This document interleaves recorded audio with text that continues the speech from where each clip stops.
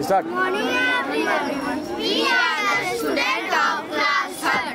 Today we are going to present our math essay. Our topic is fraction. Our group name is Shashbhuj. My name is Admir.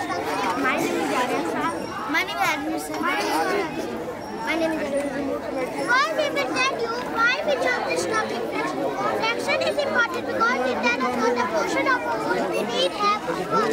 What is fraction? Fraction is a number that represents a part of a whole. 12 parts of whole can be written as a fraction of a part of the whole. It can also be a part of the collection. This is a whole. Half one part out of two equal parts of a whole make half. For example, this is a half. 1/3 out of the three equal parts that make 1/3. 1/3 out of the three equal parts that make 1/3 will become 1/4 out of four equal parts of 4 makes 1/4.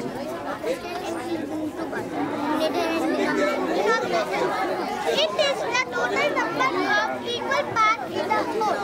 For example, 3/5 is denominator. What is denominator? It is the number of equal parts of the whole being counted or shaded. This example 3/5.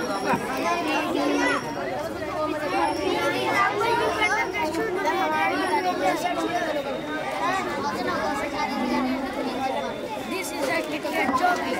There are 8 equal parts. In the fraction, these equal parts are called denominator.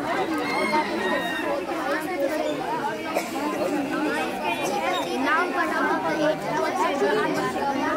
parts of the complete from these two equal parts are an example of numerator. Fraction is numerator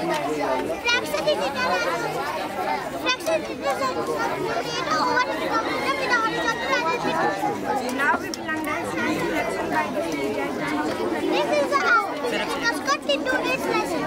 And R of n 3 slices show what a portion of a fraction R of n. Part 8 slices spread by the part 3 slices, so R of n 3/8 of 3. Now how much is left? 6/8 is left. We hope that you understood our topic. We are very grateful for you. Have a nice day.